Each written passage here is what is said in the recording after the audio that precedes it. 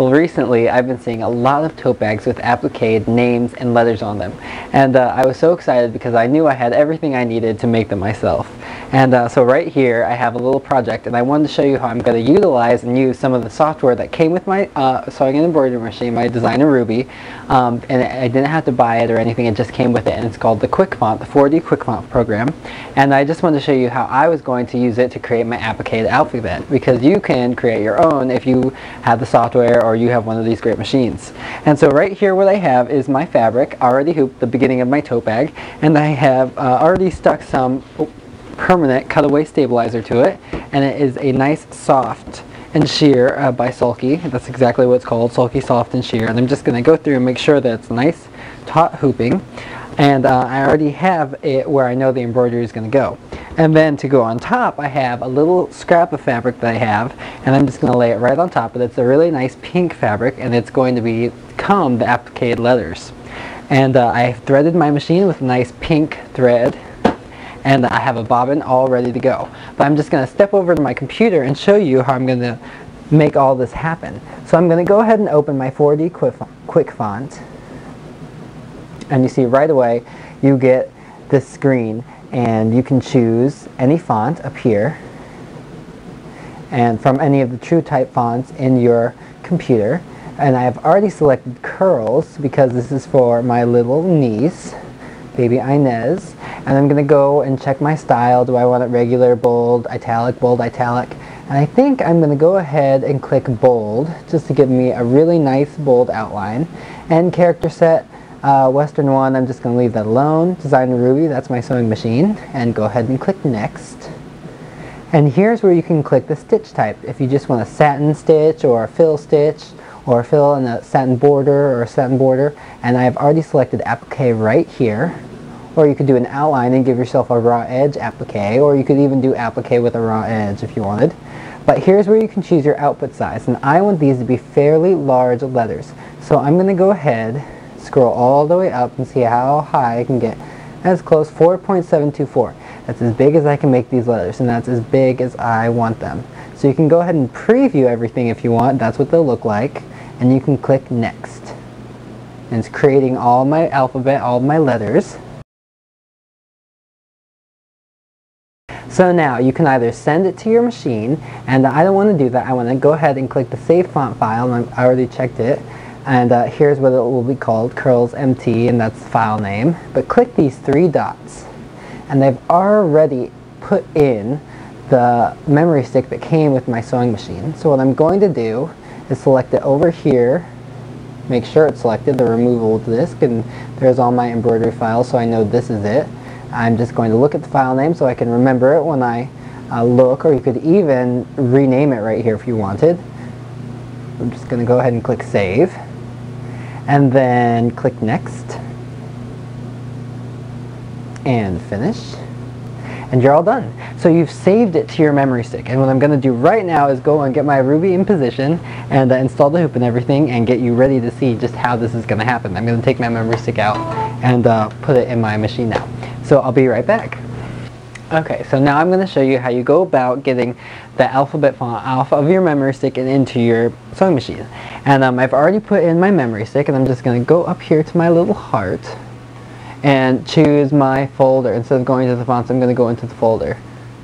And choose your USB option, and there's your memory stick.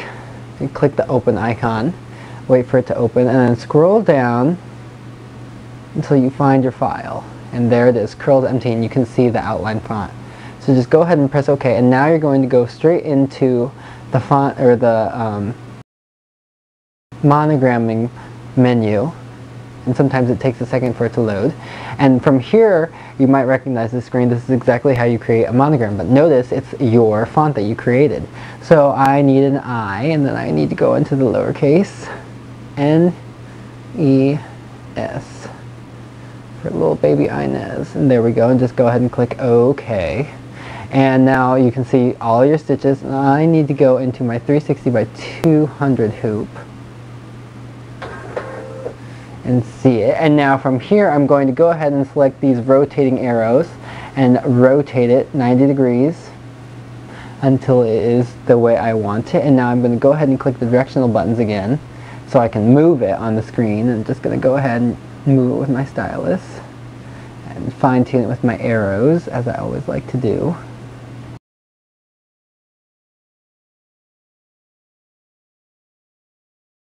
And you can go ahead and click go. And it is all ready to stitch. Now what I'm going to do with this fabric right here is take some of my temporary spray adhesive and get out my little spray box. Try not to lose everything in my toolkit. That's never good. But I'm just going to go ahead and spray some temporary spray adhesive all on this, just to keep it away from my machine as much as possible. So I'm even going to spray in another direction, because you're not really supposed to spray the temporary spray adhesive around your machine unless you want to risk getting some on it. But anyway, so here we go. Just going to go ahead and click down. Put this right down into the area where my applique is going to go, because the first thing that's going to happen is you're going to get an outline stitch. And smooth it out. Make sure there are no air bubbles anywhere.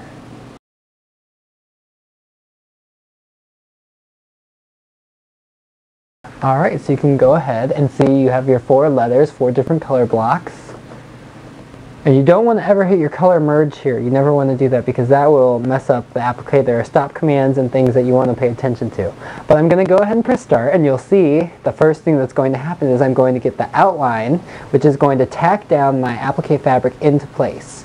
So you want to make sure you've positioned it correctly. If you need to go into design positioning, now's the time to do it before you start.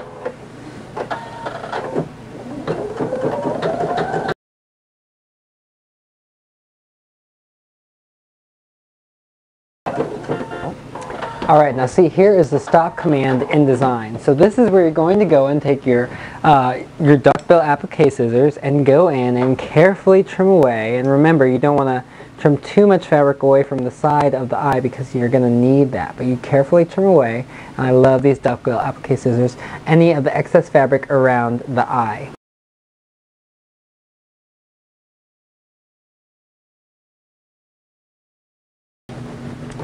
Okay, so once you've gone ahead and trimmed around your entire applique, and sometimes to make it easier, you can take the hoop off. You don't have to keep it in, but the duckbill applique with scissors are something that I really love when I do applique. So what I'm going to do is just go ahead and click the OK, because I don't need to worry about that anymore. And now I'm going to press start, and it'll finish the applique. It's going to go around one more time and tack this down just to make sure it's extra secure, and then it's going to go ahead and satin stitch the entire thing.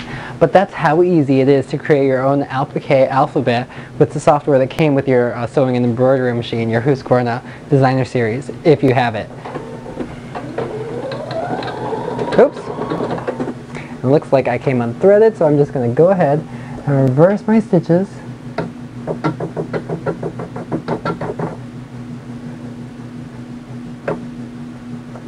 And re-thread my machine.